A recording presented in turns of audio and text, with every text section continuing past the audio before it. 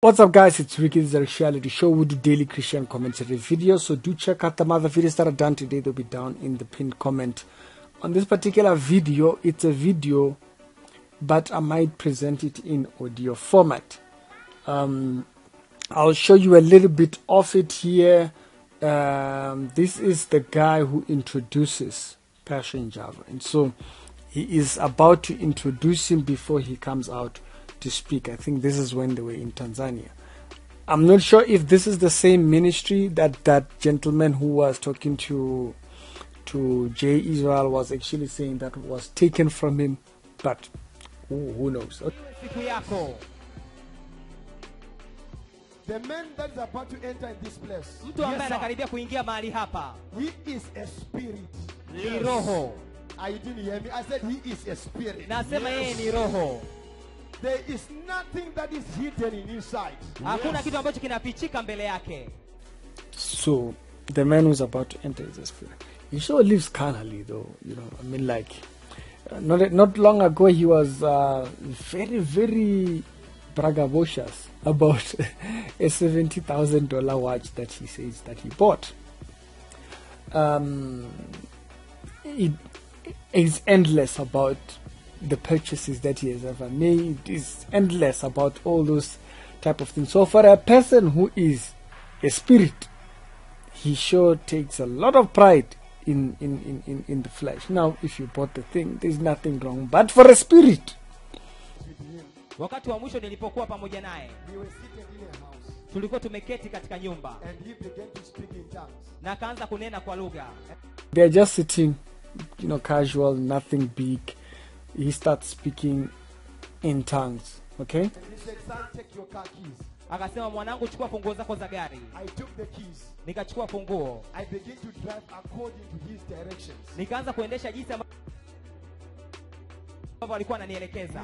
We reached at a certain house. Tukafika katika nyumba fulani. When we entered the house, tulipoingia katika hiyo nyumba, he said, "My name is Prophet Passion." Akasema, jina langu ni Nabii Passion. The Lord sent me here so that I pray for your son.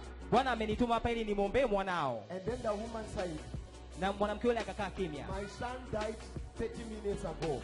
Akasema kwamba mwanangu amekufa dakika 30 zilizopita. We are waiting for the cars to come and take my son away. Tunasubiria gari liweze kuja kuchukua maiti ya mwanangu. But he said, "God spoke to me, that's why I'm here." Lakini akasema kwamba Bwana amezungumza na mimi, ndio maana niko hapa. It was around 2 a.m. in the morning. Ilikuwa ni kama saa 2 asubuhi. So around 2 o'clock in the morning, they were just chilling. I know people sit late, maybe, but they were just sitting at 2 o'clock in the morning, and so, okay, very interesting story. The husband began to try to fight us, na mume wake akajaribu kupambana na sisi, but the wife said, "Just give them, let them try." Lakini mke wake akasema kwamba waachie wajaribu. He entered the house. Akaingia katika ile nyumba. He looked at the son. Akamwangalia yule mtoto alikuwa amekufa. He spoke in tongues. Akaanza kunena kwa lugha. In less than 3 minutes, na chini ya dakika 3, the son began to cry. Yule mtoto akaanza kulia. Somebody had died 30 minutes ago. Mtu ambaye amekufa dakika 30 zilizopita. This is the same Passion Java when